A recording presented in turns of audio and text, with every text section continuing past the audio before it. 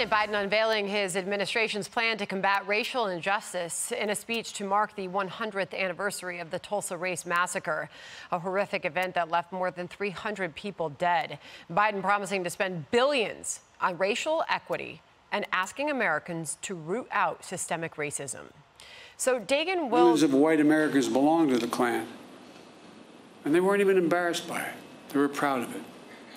And that hate became embedded systematically and systemically in our laws and our culture. We do ourselves no favors by pretending none of this ever happened, or it doesn't impact us today, because it does still impact us today. To close the race wealth gap, Harold, to you first on this. Does spending money, the massive amounts of money really that he's talking about here and other places, does that fix the problem? I think it's part of helping to fix the problem. I think sometimes when we talk about racial equity, I think there's a sense that we are saying the country's bad, or we're saying that white people are bad, or we're degrading people. When you can look at it narrowly that way, but I don't think that's what it's really about. If you look at what happened in Greenwood, that community was burned down. Greg and I were having an interesting conversation about this before going on. That community was burned down. It was a successful community, black community economically. So taking efforts and targeting the money and saying, look, we as America, there's no other country on the face of the earth that can go through this and recover and thrive the way we are and have the kind of conversations that we have. So if it makes us a little unsettled, a little uncomfortable having a conversation, so be it. As long as it doesn't come from a place of malice, as long as it comes from a place of trying to make things better. And I give him the benefit of the doubt, the president, and his efforts to try to do that. If the money turns out to be a waste and they need to shift it, reorganize and redo it, but at the start, I think you give him the benefit of the doubt and you try to do it. Greg, to that interesting conversation you had with Harold, from what we just heard from President Biden, I'm the first president in 100 years, he said, to acknowledge the truth of what took place there in Tulsa. I had no idea that, I mean, this was not taught to me in high school or college. And I was thinking, is it because I'm on the West Coast? Is that why?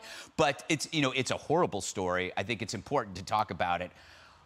But that's a separate issue then from this idea of equity. I'm an apostle of Thomas Sowell.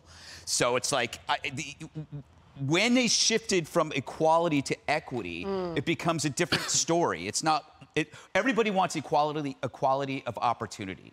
But we understand that the equality of outcome is impossible. And it's harmful. There are certain places where I will, the percentage of 5'5" white guys with an Ashkenazi background will not be in the NBA. It'll be less than 0.00%.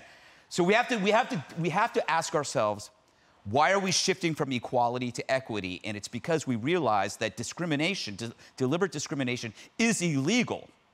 And we know that it's not happening. Everybody in corporations wants to hire minorities. Colleges want minorities. So then where is the discrimination? It's before that. It has to be before that, because we are seeing problems on the street. We are seeing lots of issues. So it happens.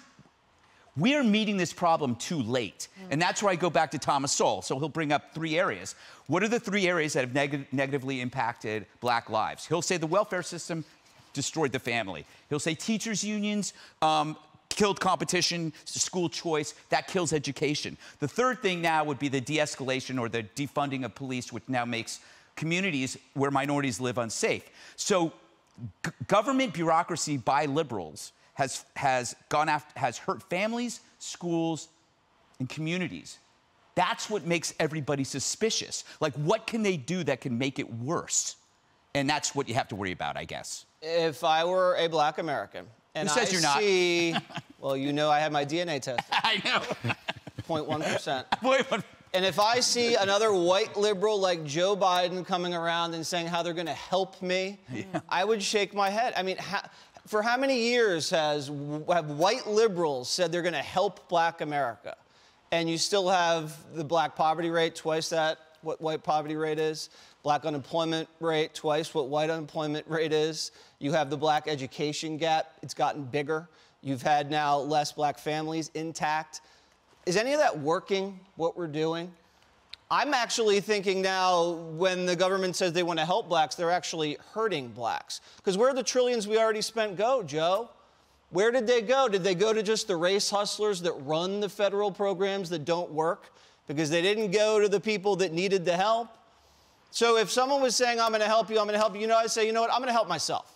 I'm going to operate my schools, my businesses, my families. I'm going to keep more of my money. And I bet black Americans would thrive if white liberals stopped trying to help them. I think if the teachers' unions let the education flourish, exactly, that would be a big start. And the Democrat Party is behind it all because they want to call black Americans victims. When black Americans are labeled victims, that means they need help from white liberals, and help means votes. You get votes in exchange for help. Once they're not victims anymore, they don't need help, and then they don't get the votes. So you're going to see the Democratic Party, and I know you agree, because you're shaking your head yes.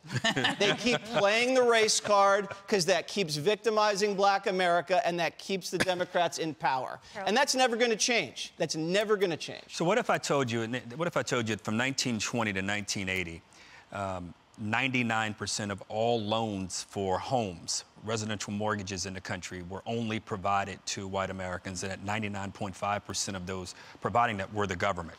And it was an intentional effort on their part. And what if I told you the #1 creator of wealth in any family, regardless of what you look like in the country, is in your home? Now, if you deny, the numbers are what they are. And I think there was an intentional effort. I think part of what he's trying to do, and I don't dispute a lot of the things you say about, I mean, when I hear liberals saying they want to solve every problem, I get concerned. In fact, when I hear anyone saying they want to solve every problem, I get a little concerned, but particularly in this space.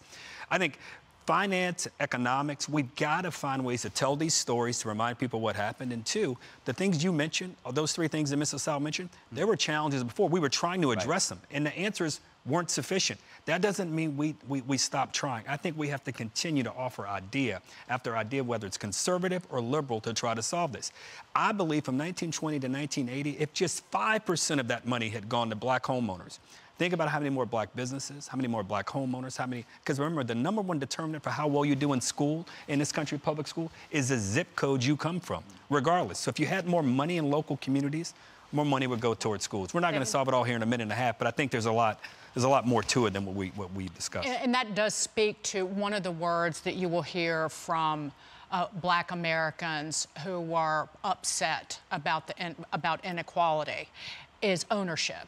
And it goes back to the Tulsa massacre. It goes back to home ownership. That's a word that you will hear and a message that you will hear often. But in terms of liberals, look no further than the liberal bastion of Silicon Valley. I talk about this over and over again. If you look at the percentage of their workforce that is represented by black Americans, it is dismal. It is appalling. In technical jobs, Facebook has less than 2% of people in technical jobs who are black. You mean to tell me over the last 20 years or so, or since these companies were founded, they couldn't have done something about that? Actually going into high schools and pulling people and educating them themselves, they're starting to do that, but it's a little too late. In terms of what Joe Biden wants to do, it might be unconstitutional. Last week, there were 2 courts that blocked Joe Biden's Small Business Administration from handing out benefits based on race.